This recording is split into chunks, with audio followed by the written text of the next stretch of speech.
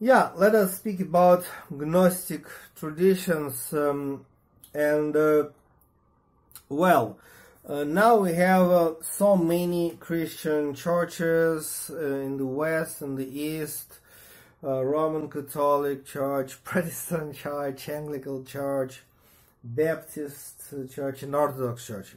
And even that is not complete list, because also Armenian Church, Coptic Church, etc. And church tradition, I think it's very important and wonderful thing, because, you know, we may sometimes criticize different churches, because of corruption, because of involvement into political and financial kind of things. But at the same time, let us imagine that no church is also bad, because we have even Christian Bible only because we have church. Just imagine, no church means we don't have even chance to come across with message about Jesus. You know, we don't remember that who are the people who brought us the message of Jesus and his, life, biography and Gospels?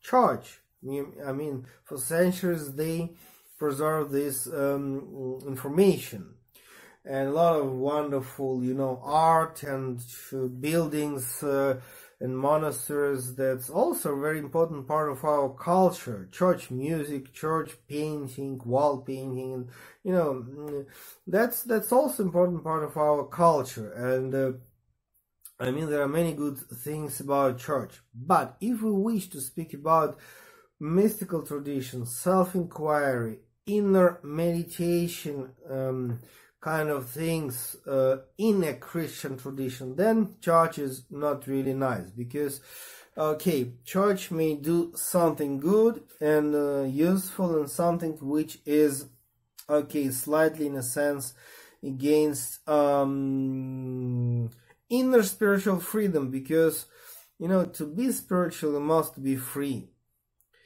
To be spiritual, you must meditate, and if you meditate, you don't need priests. That's the point. If you are a meditation practitioner, you may need guru, you may need teachers, number of teachers, but you don't need church as institution, social institution. That's the point. That an agnostic tradition, normally we attribute all that to the first 3, 4, 5 centuries of Christian time, and in that first 3, 4, 5 centuries, okay, different kinds of groups existed in Greece, in Jerusalem, in Egypt, in Rome, in what we call now South France. And some of them were Gnostic groups, and later on, like 4th, 5th century, fathers of the church, they didn't need it, all that Gnostic groups, and they destroyed it, actually. But when we speak about Gnostic tradition in Christianity, we don't need to go to the 1st and 2nd century only. Actually, we have Gnostic tradition in a modern world as well. And okay, who are Gnostic people right now? For example, Yogananda Paramahamsa, the great Kriya Yoga guru and mystic who lived in the first part of 20th century. And his wonderful commentaries to the New Testament, better to say to the Gospel, that's example of the Gnostic tradition. What does it mean Gnostic? Means we practice meditation, we respect church but keep distance from that, and we just read New Testament, we just read, generally speaking, Bible, meditate, and with the help of mystical experiences, then something happened. Maybe it's channeling with Jesus, but direct, not with the help of priests.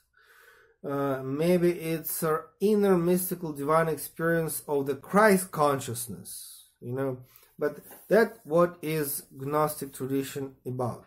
And Yogananda is a wonderful example, and his main disciple, Swami Kriyananda, we have maybe 2 or 3 Kriyanandas, and one of the most famous American Kriyananda, who is the founder of Ananda tradition, Ananda Kriya Yoga. He also published brilliant, wonderful commentaries to the both Bhagavad Gita and the New Testament, and that's also example of Gnostic Christianity, which is based on the Kriya Yoga meditation. And okay, one more example of Gnostic literature, which is contemporary, modern kind of books, is Leo Tolstoy, great Russian, genius of Russian literature. And we know War and Peace and Anna Karenina, all that novels, but actually Tolstoy was, by the way, a member of Theosophical Society and a member of Freemasonry, and he was not really mystic in a sense, Yogananda, but he was philosopher, an agnostic philosopher, and his great book, I just don't have it here, In What I Believe. I think that the title of the book is In What I Believe, or What is My Belief, something like that. Leo Tolstoy. It's a huge, actually commentaries and speculations and meditations on the message of Jesus, not life, but message. And when you read that by Leo Tolstoy, this In What I Believe, this kind of book, short book actually, then for me it was a kind of shock, because I immediately understood that to be Christian, really, it's nearly almost impossible.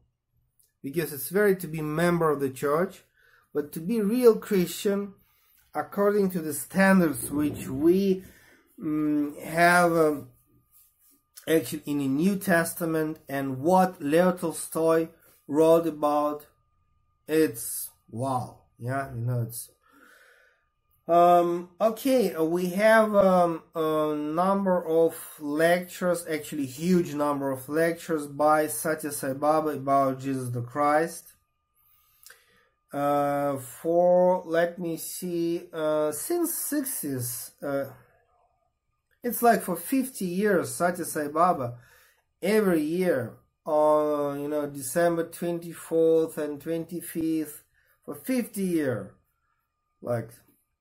in the end of December, he was giving 2 or 3 lectures about Jesus' life, Jesus' philosophy.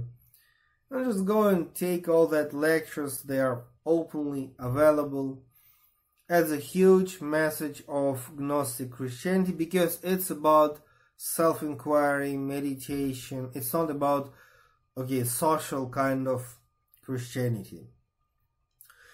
And actually, I'm not sure that I know the title of this book. It's written by great Russian saint who lived in very beginning of 19th century, and his name is Seraphim of Sarov. And better to say it's not his book, it's his instruction to his disciple, whose name was Mr. Motovilov. And it's the title goes approximately The Purpose of Christian Life, by Seraphim of Sarov. It's about Holy Spirit and all that Orthodox Christian starts tradition, Orthodox Christian mystical tradition. And it's interesting that if we'll say a few words about Orthodox Christianity, it's very much Gnostic, because, okay, if you go to the church, any Orthodox church, it's just, okay, social institution. Unfortunately, too much involved in political games, and by the way, much more involved than Protestant and Baptist churches, but the saints, I mean so-called stars, they're very far from the church tradition. It's like tricky question, because you know, all the stars, all the saints and the mystics of the Orthodox Church, actually they spent life and years somewhere outside of monastery, in the forest, pray and meditate, really outside of the church, then die. And then the first thing what church is doing is like make them as saints, and then say, proclaim, okay, this, for example, Seraphim of Sarov, he was one of us, but really he was not, because he spent, you know, all his life actually outside of the church in the forest, praying and meditating. Actually, Seraphim of Sarov and other starters, they were not against church, let us be clear, but they were not a part of church in a normal way. So that means we have a lot of examples, and I believe that Freemasonry also example of Gnostic tradition in a very subtle way, because Freemasonry also, it's basically Christian Gnostic tradition. And of course, let us not discuss all the rumors and misunderstandings about Freemasonry, but basically it's a Christian mystical tradition with a huge morality and ethic and mystical stuff as well, which is purely Christian. And of course, there are many rituals and philosophical things which are about ancient Egyptians. But anyway, Jerusalem Temple is the foundation of the Freemasonry and all that. Anyway, Christian mystical approaches are there. So we have plenty of choices. How can we find this Gnostic tradition? It means starting with Freemasonry in the West, then Orthodox Christian starts, then Leo Tolstoy, and then all that Kriya Yoga and a meditation tradition, especially Kriya Yoga, because Yogananda Paramahamsa and Swami Kriyananda, they really did a lot to bring this spirit of Gnostic tradition back to life. So like that's what I may say about a Gnostic tradition which we have right now.